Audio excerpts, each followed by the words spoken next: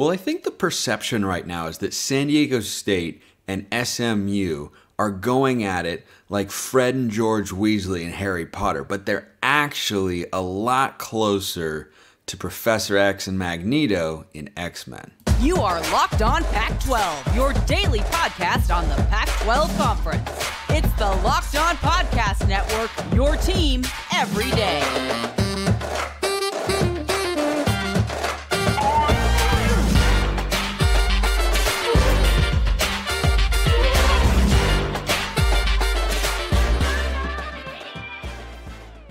Welcome, everybody, to another episode of Locked On San Diego State. Locked On Pac-12. I'm your host, Spencer McLaughlin. Thank you so much for making this your first listen or your first view of the day. Part of the Locked On Podcast Network, your team every day, and your number one source to stay up to date with our media rights free and beloved Conference of Champions. Like, comment, subscribe, rate, review, please, and thank you wherever you listen to or watch this show. Lots to get to today. The San Diego State saga continues.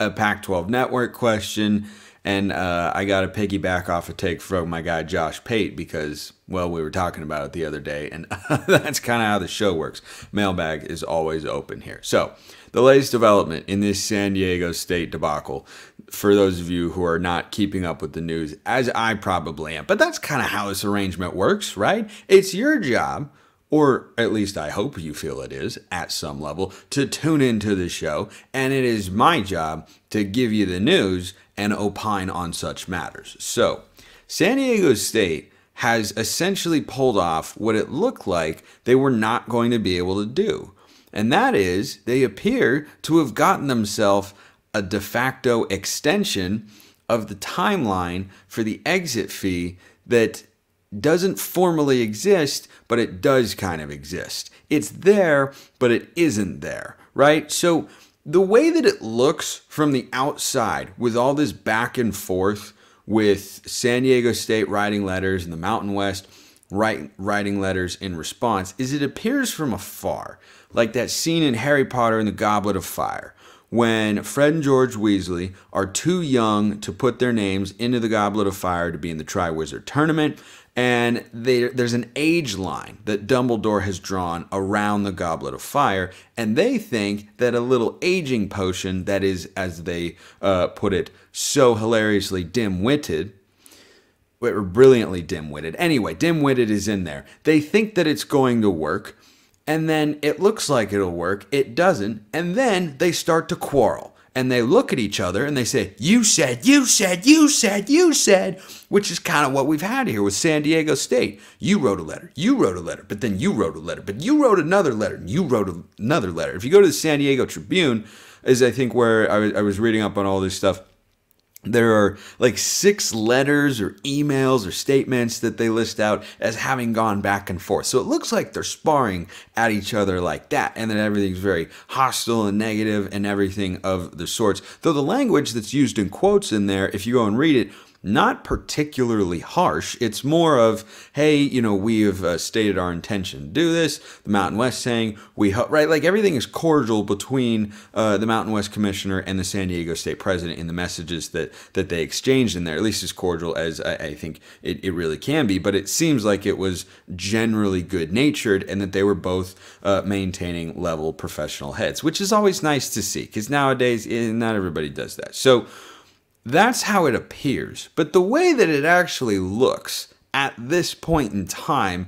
given this recent article in the news that came out last night, as you're listening to or watching the show, and as I'm recording this show, is that they're really a little bit more like Magneto and Professor X, who if you just look from the outside, you'd say, you two are going to be at odds with one another forever and always. But if you look underneath the surface and you understand the backstory between this character and that character and where they each come from and how they arrived at their particular positions, and you dive into it, you actually realize, wait, they're actually good friends. Wait, they could actually work together. Wait, are they working together? Go see X-Men Days of Future Past if you haven't already. Amazing film, by the way.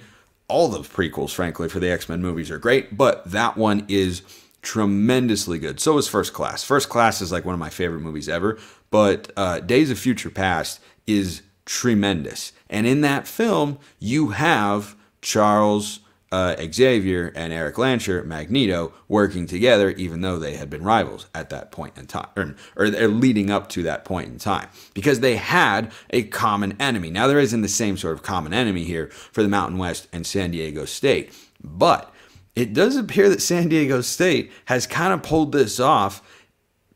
Hard to say for sure if it's in conjunction with the Mountain West, but boy, kind of looks that way, because the piece wrote that there's going to be a board meeting between the Mountain West presidents without San Diego State. Adela de la Torre, president of San Diego State University, will not be there because, according to the bylaws, she's been removed from the council given the notification that they're going to leave the Mountain West. But according to the Mountain West commissioner, she said that they will be, quote, discussing San Diego State's membership at a July meeting of our board of directors. That meeting is scheduled for July 17th. So San Diego State and SMU, kind of seemingly in coordination, have laid out a semantical overlay for this entire conversation that allows them both to proceed in any fashion that they want. Because San Diego State writes that letter, probably knowing the Mountain West wasn't going to grant them the extension, which the Mountain West never should have done. So the Mountain West response is, no, we are not going to give you this, that, and the other request, right? Like I compare them to Hector Barbosa. They're disinclined to acquiesce to your request, which they were. And then San Diego State comes in with another letter saying, we intend to stay in the Mountain West Conference. But then the Mountain West is saying, no, you stated your intention, and we interpreted that as a formal declaration of leaving the conference, and by July 1st, 2024, you're out of the league, and you owe us $17 million. And at this time, we are going to withhold the $6.6 million media rights payout that we owe you right now as the first installment of a payment of that $17 million because you intended to leave the conference. Now, the interesting thing about all of this, and this wild battle of semantics here, but it's not really a battle, it kind of feels coordinated because of how perfectly it works out for both sides, is it appears at this point in time that either situation can move forward. You could have San Diego State stay in the Mountain West, and they could go back and look, maybe there's still, some back and forth or being on opposite sides here between San Diego State and the Mountain West. And, San Diego State says, no, we never formally left. Maybe that would get challenged in court. Maybe it wouldn't. But the way that this has basically been set up is that the Mountain West declaring, we have accepted this intention as a formal resignation from the conference, and we are acting as if that has happened, while simultaneously San Diego State has only stated their intention and has not filed the formal paperwork, crossed the T's and dotted the I's to leave the Mountain West. Both sides have set themselves up to just be able to go back on whatever arrangement is made and say, yeah, no, this is what we actually meant. Now, if this is confusing, I completely understand that. So I'm going to lay that out a little bit more clearly. What else is clear is that you need to go check out FanDuel, because you can take your first swing at betting Major League Baseball on FanDuel, get 10 times your first bet amount in bonus bets up to $200. Just bet $20, you'll land $200 in bonus bets, win or lose. That's $200 you can spend betting everything from the money line to the over-under to who you think is going to hit the first home run, all on an app that's safe, secure, and super easy to use. Plus, when you bet, you can get paid instantly. There's no better place to bet on Major League Baseball than FanDuel, America's #1 sportsbook. Sign up today. Visit FanDuel.com/lockedon. Get up to $200 in bonus bets. That's FanDuel.com/lockedon. FanDuel, official partner of Major League Baseball.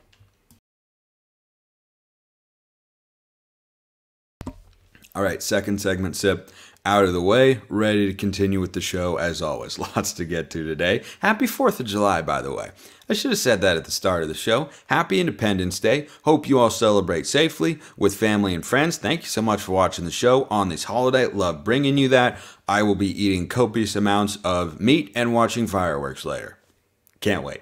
So, the way that this has worked out is that both sides can retroactively, depending on what happens with the Pac-12 media deal and expansion, they can both justifiably go back in the court of public opinion, or I believe formally with the Mountain West Conference. I'm not a lawyer. I'm not privy to all the specifics here.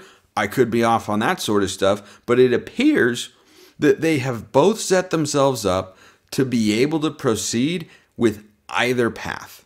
If San Diego State does not get an invitation from the Pac-12, let's say they were to decide to stay at 10 teams, or I don't know, Colorado and Arizona jump, and then Oregon and Washington get an invite from the Big Ten, and Stanford and Cal, or, whatever scenario could unfold there. Let's say something like that happens. San Diego State can then go back and say, no. We wrote before the deadline that we were intending not to leave the Mountain West. And so we don't owe anything, and we're back in the conference here. Like, we said we intended to do that, but we didn't actually do that, right? We never went through the process of doing so. And the Mountain West, contrastly, can accept that written response, but right now they are stating, no. We took that intention, that letter of intention to leave, as your formal notice to leave the conference, triggering the bylaws, which we began to act upon, of, hey, you owe us $17 million by July 1st, 2024, and we're withholding this payment. See how formal and official that was, right? We knew they were leaving, and we accepted it because we started to act in the way that they did. But none of this appears to be legally binding, so those situations could flip-flop, and both could justify it by basically arguing the other side as I just laid it out, right? The Mountain West could say, no. They never intended to leave. See, they never actually went through the process. And then San Diego State, if they do end up getting an invitation to the Pac-12 for 2024, they could then go back and say, no. See, the Mountain West decided that we were intending to leave the conference. Like, this is one of the most hilarious stories I have ever covered. Just because it feels to me that you could have either of those scenarios play out and both sides are ready to act on that, it appears. I've never seen anything like it before. It's kind of a brilliant calculation if I am in fact interpreting this correctly, and that's how it ends up playing out. But the quote in there from the commissioner of the Mountain West, I believe Gloria Nevarez is her name. And yeah, that's her name. Gloria Nevarez, or Nevarez. She wrote to everybody else in the Mountain West that San Diego State's membership will be discussed at their board of directors meeting, which is scheduled for July 17th. So the Mountain West also doesn't have to have the optics of, wait, why are you caving to San Diego State's request? They can say, no. We didn't cave to San Diego State's request. They asked us for an extension. We didn't do that. This is like a workaround. Like, whoever came up with this stuff, if this is indeed a joint effort on both sides, it's kind of awesome. I don't know how else to describe it. It's kind of awesome. That's wild. Okay. Anyway, this question from Molly. Again, mailbag always open. YouTube comments, or hit me up on Twitter at smalls_55 or at LO_Pac-12. DMs and mentions wide open. I have a question. I'll have an answer. If San Diego State gets an invitation for the Pac-12 soon and they wait to 2025, does exit fee drop to $17 million and go up after June 30th each year? You could add SMU for 2024. They're a very rich school and money is not an issue. fact check true. Add San Diego State 2025. If media want inventory, Tulane might be the fallback for 2024. I listed that as a possibility on last week's show. If media want inventory, Tulane might be the fallback for 2024. I would think TV would want a team in Southern California for ratings. I'm surprised the Big 12 did not offer San Diego State an invite at the last minute before midnight. I bet they would have said yes. So I too believe that if the Big 12 had extended an offer right now to San Diego State, they would probably say yes, unless, and this is impossible for me to know because I'm not in these rooms having these conversations, unless the Pac-12 has somehow guaranteed them that they're going to get an invitation here and that it is going to get done. And then San Diego State would have to assess, do we feel like that's actually going to happen, or should we just go over to the Big 12? But the reason I think the Big 12 is landing on not adding San Diego State is because they've just added 4 G5 schools. And so San Diego State, even though they do bring a new time zone, which Brett Yormark has said he wants to add one day and be, a national conference that's in all 4 time zones. He's got 3 of them right now with BYU in the Mountain Time Zone. San Diego State as a G5 would be dilutive to the media deal far more than a Power 5 school would, because, the ESPN pro rata clause is in there.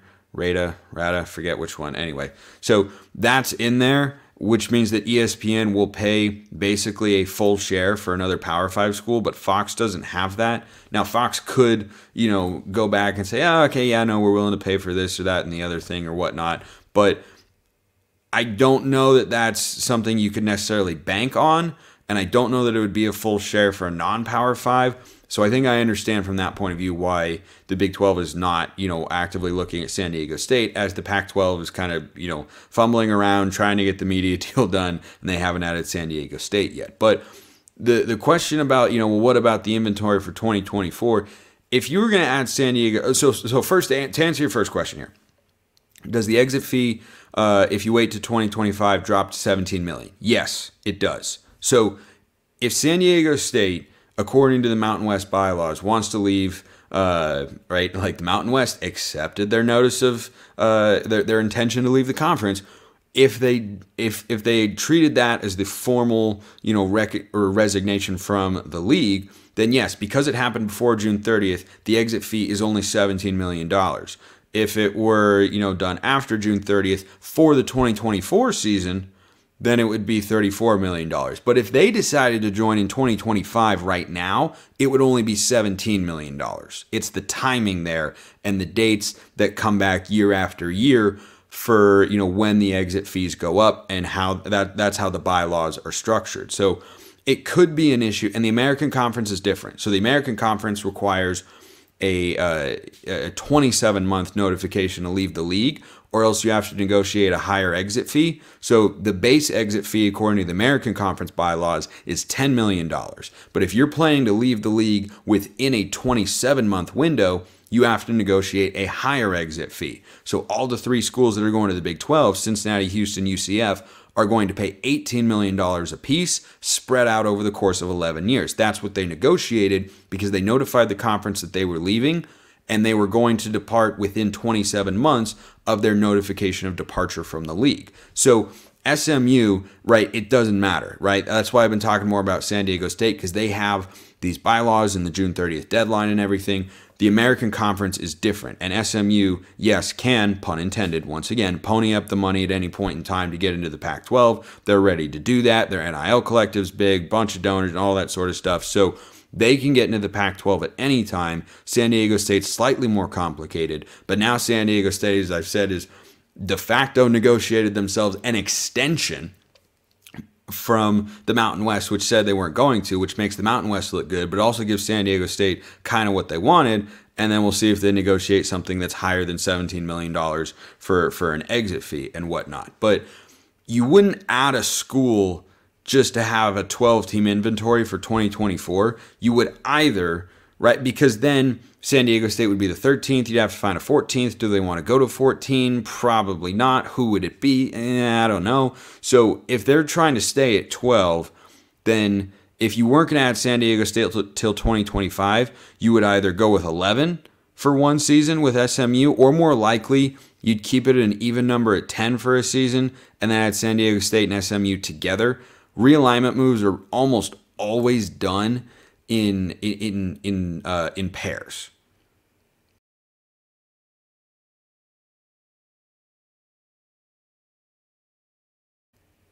You don't see a lot of single moves because it just complicates things from a scheduling standpoint. So I don't think they would be at 11 for a year. I think they would be at 10 for a year and then add the two schools the following year. So I think that's all the questions in there for that one from Molly. This one from Urio637.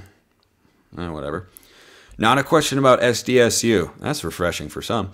But about media deal stuff. If Apple or Amazon were to buy out Pac-12 networks, if that's even a thing, could Apple or Amazon potentially use the Pac-12 network's existing linear product to put out their own version of a linear channel to complement their streaming service? Seems that would take care of the linear concerns for the Pac-12 and give a streaming service a new venue for their product. I don't know how this stuff works, so putting it out there for pontification. So my understanding of this is that would go against the business model of a streaming service to have a cable channel, right? So there are entities like ESPN that have, a streaming service, or CBS, right, has Paramount Plus, or NBC has Peacock. But if you're Apple TV, you want to get people over to Apple TV.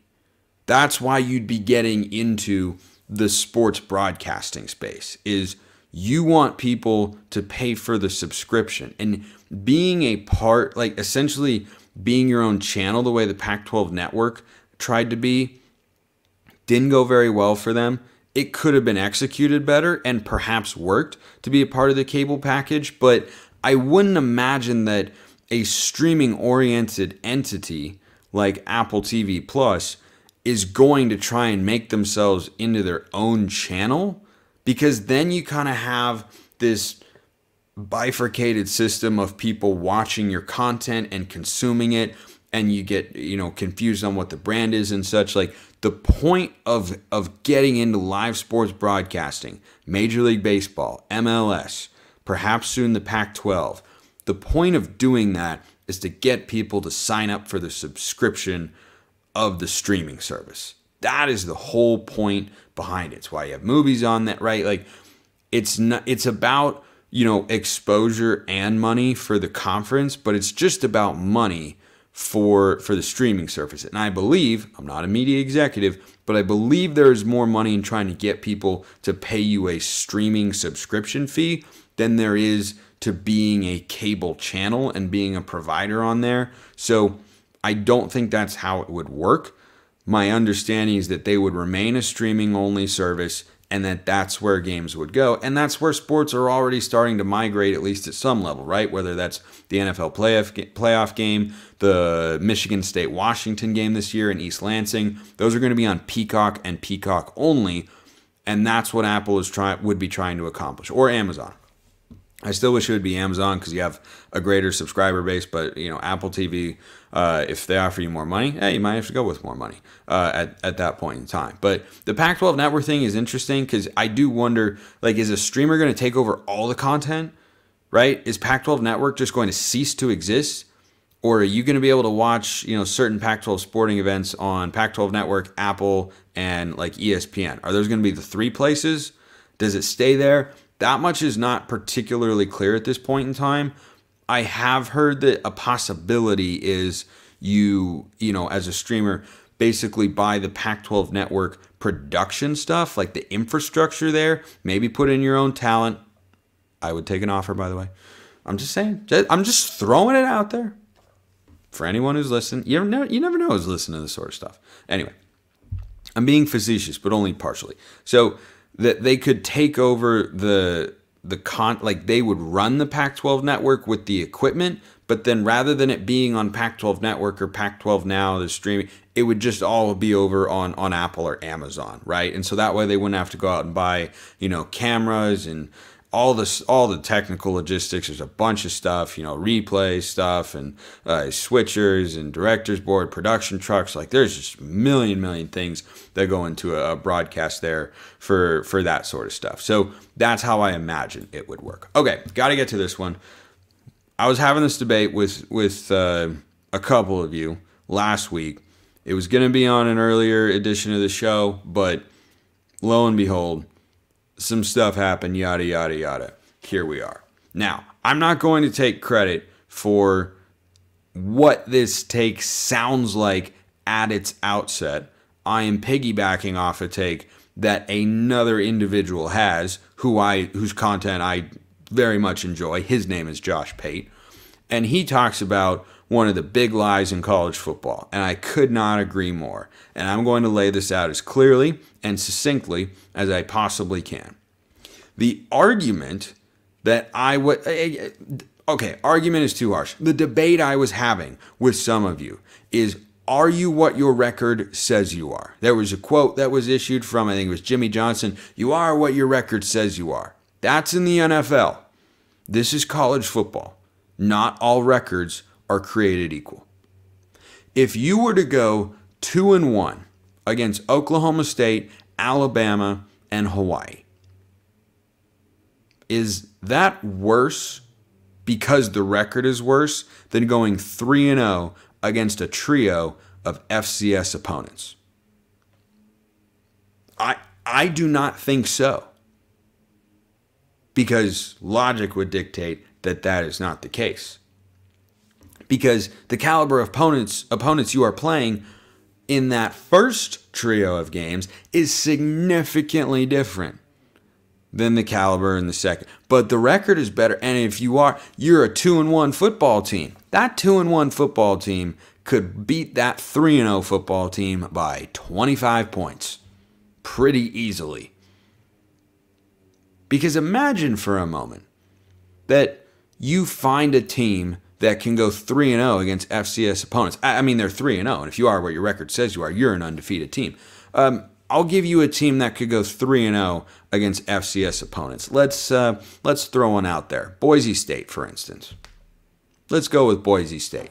Good G5 school in the Mountain West. Year in and year out. Boise, Fresno, pick whichever one you want. I'll go with Boise, just for the sake of argument. So let's say Boise State is 3-0 after playing 3 FCS opponents, and LSU this year is 2-1 against the likes of Hawaii, Oklahoma State, and Alabama with a loss to Alabama. Again, just for the sake of randomness and argument here, just to make the point.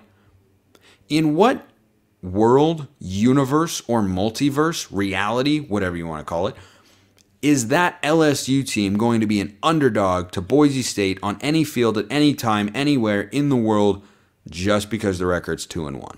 The answer is they're not. And they're going to be a favorite, probably greater than 2 touchdowns. But we also remember, I think every day, since this is Locked On Pac-12, that this is a Pac-12 podcast. So why don't I use a Pac-12 hypothetical from this very year with what the teams are looking like at this point in the offseason? Is going 3-0 in conference play against Stanford, Colorado, and Arizona State, is that the same as going 3-0 against USC, Oregon, and Washington? No.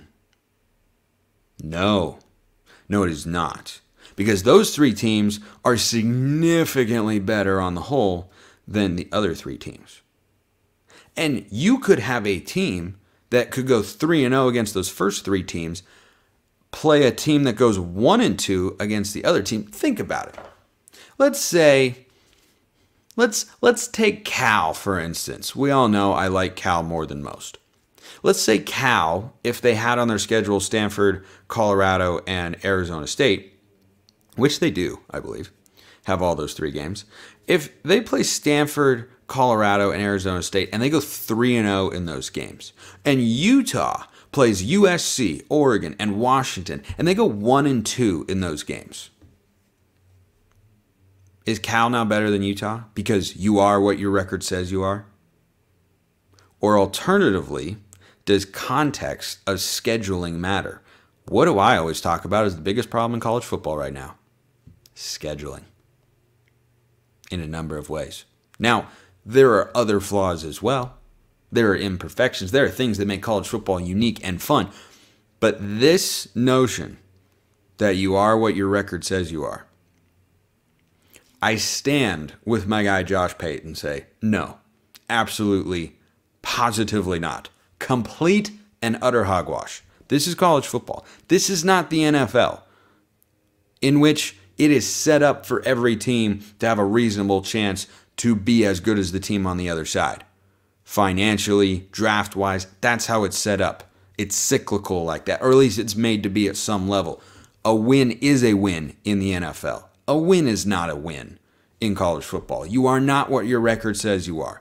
You know who started 1-2 in Pac-12 conference play a season ago? Oregon State. Well, if you'd just written them off as 1-2 against Pac-12 opponents, you are what your record says you are. They're not going to be any good. Interesting. They did something they hadn't done since 2006. They won 10 games. That was pretty darn good because they were a good football team. They just had a really tough stretch where they had to play USC. Actually, I don't even think they were 1-2. If memory serves, I believe they were 0-2. I'm going to pull that up really quick just so I can make sure that I've got that right. Because if memory serves, they did in fact start with USC, a game that was tragically on Pac-12 Network. They did, and then to Utah. Do you know what they did after that? They rattled off 7 straight Pac-12, they won 6 of 7, losing only to Washington. I know, I'm imperfect with my off-the-cusp memory of various team schedules from a season ago. It was a long time ago, okay? They won 6 of their next 7. They finished conference play 6-3. Did you see that coming after they went 0-2? If you just looked at a box score, just looked at standings on the ESPN app and said, oh, they're 0-2, Oregon State is set up for disaster. First thing you should be asking yourself, who did they play? And anytime you see a 3-0 football team that is ranked, or frankly a 3-0 team that's unranked, that people are saying, oh, well, this team should be ranked. This team should... Who did they play? That sort of stuff matters forever and always. Oregon State was 0-2. You could have thrown in the towel on the Beavs. 0-2. The 3-0 start was a farce. They're not any good. They're not going to do anything of note in the Pac-12. Yeah, all they did was, go 9-3. Rout Florida in the bowl game, win 10 games. But if you thought they were just going to, roll over after that 0-2 start, you just have to look at the opponents. So hopefully we've debunked that. I did the best I could. Appreciate everyone listening. I will see you next time. Happy 4th of July. And until then, hope you have a wonderful rest of your day.